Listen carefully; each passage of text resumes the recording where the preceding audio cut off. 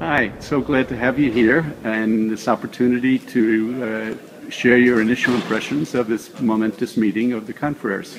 Well, I'm happy to be here myself and the opportunity to share my reflections, my thoughts with the confreres around the world.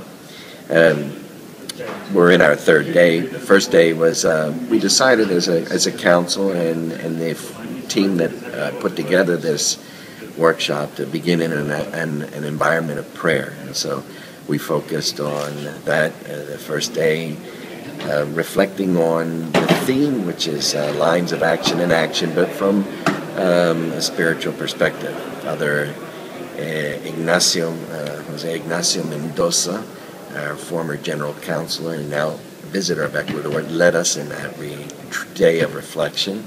And his focus is on what we are about in our identity, and that's being evangelizers of the poor. And then we began our work the following day. I formally welcomed all the confreres, and then we had a panel discussion on economic solidarity after the report that the Economic General gave. Well done, his report, and then Father Maloney helped moderate the section on economic solidarity, a concrete way of showing the way we collaborate one with another and trying to encourage the confreres to continue to do that. Following that, we've gotten into the meat of what is this meeting's about, how we are living out the lines of action that were drawn up after the General Assembly of 2010. We're doing this because, as most of you all know, confreres, we have a tendency to, once a final document of an assembly is done, it's shelved, and nobody remembers what was talked about, and there's no connection between the last General Assembly, the visitors' meeting, and the General Assembly to come.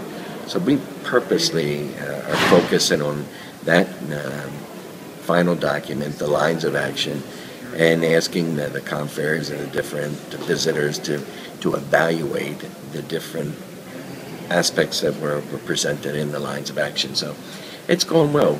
This morning we heard from all the presidents of the different conferences of provinces and visitors, and how they and the different conferences are following through on the lines of action. So well, the discussion has been lively, and I must say the hospitality here at St. John's has been fantastic. Some are complaining that they'll probably go away with a number of extra pounds, and I'm one of them, and I don't need that. But anyway, it's good to have the opportunity to be with the confreres and share one with another, and get to know each other more deeply, to unify ourselves as a congregation, which we are all about as a universal, global community in the church today. On a lighter note, I'm sure as you've traveled around the world, you've experienced the customs of the various countries. And maybe if you want to have some comments about what's going to happen tonight. Well, tonight we're supposed to have a cultural evening. Each table that's more or less divided by languages, I can tell, and areas are to do presentations. So who knows what's going to happen. I mean, there'll be some that'll tell jokes. There'll be others that sing. There'll be others that may even dance or involve all of us in dancing. Just the creativity and the expression of the joy that we feel of being brothers one with another. If I may put in a special request, are you going to do what you've done in Bolivia, where you've taught the folks how to sing that song? Chichiwa? Yes, Chichiwa. Well, if it's requested, I will do it. That's the only one I know. Okay. Thanks very much. Okay. I would ask one final word, John. Yes. And I ask you to all keep in your prayers our Vincentiamarian youth from Africa, who today begin their gathering. There are present 6 countries in Cameroon with 21 participants. It's not easy to get people in the different countries in Africa together because of the expense.